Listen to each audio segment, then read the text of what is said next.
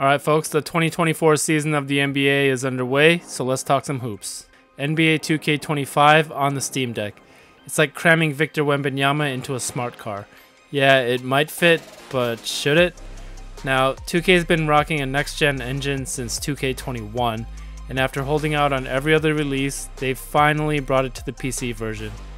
It only took them 5 years. So, can this humble handheld handle the next-gen high-flying, ankle-breaking action, or will it collapse faster than the 2018 Rockets in Game 7 against the Warriors? Spoiler alert, this is gonna get interesting. Let's jump right in.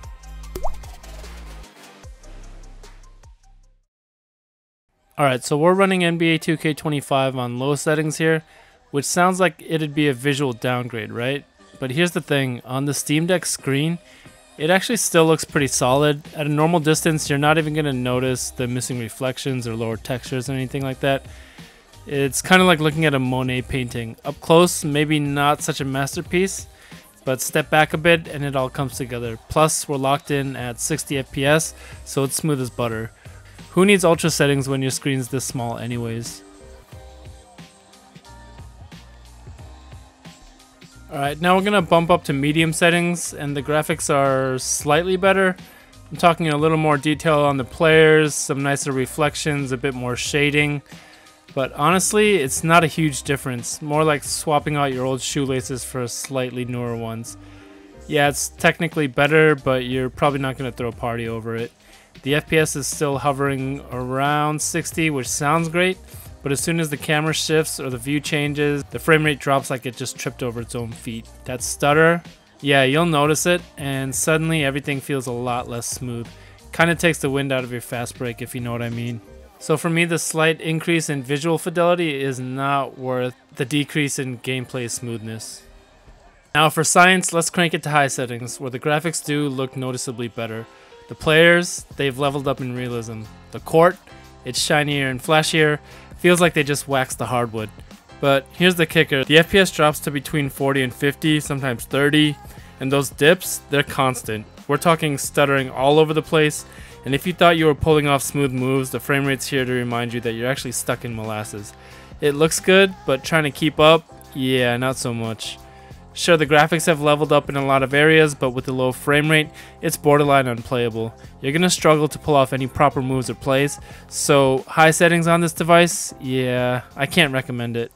Alright, so let's take a quick pit stop to review the settings menu. I found that FSR 2.0 Balanced is the best scaling setting, giving us the most bang for our buck. Now, there are two main settings to focus on, texture detail level and overall quality. I tested both medium and low texture detail levels, and trust me, even with low overall quality, 60 FPS wasn't happening on medium. So low texture detail is where it's at. Then I ran through low, medium, and high overall quality presets. High looks nice and shiny, but the FPS takes a hit. Medium doesn't look much better than low and still causes dips. So for the best experience, stick to low overall quality and you'll get that smooth 60 FPS without the headache. Now let's talk about the controls. The Steam Deck's layout is actually pretty nice for a sports game.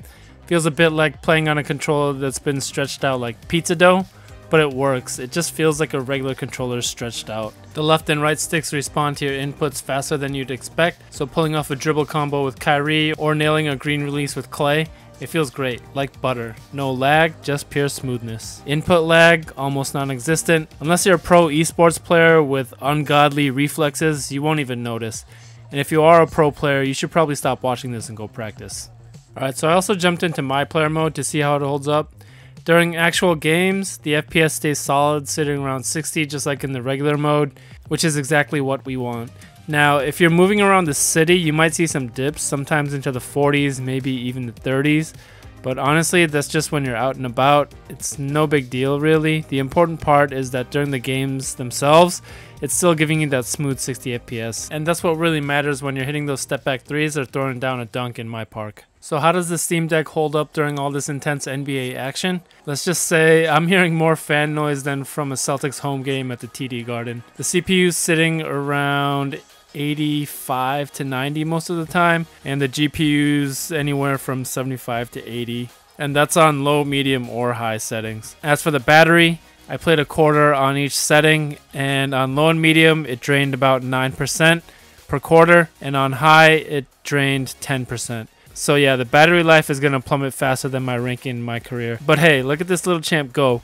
Running 2K25 is no small feat, especially with the new engine, and it's doing it. Just maybe bring your charger to your next session, and maybe an ice pack too. So, is NBA 2K25 good on the Steam Deck? Well, it's like that friend who's decent at basketball but gets winded after 10 minutes. It can definitely run 2K25 just fine, on low settings that is. And honestly, even though it's on low, the game still looks good to me. The animations on the next gen engine are smooth, and it's a very enjoyable experience overall. Just make sure you've got a charger handy if you plan on playing more than 2 full games, and you're good to go. But hey, don't just take my word for it, try it out for yourself and let me know how it runs for you in the comments. Thanks for watching, and if you want to see me check out more Steam Deck game tests, hit that subscribe button, or don't, but I'll be sad. See you in the next one.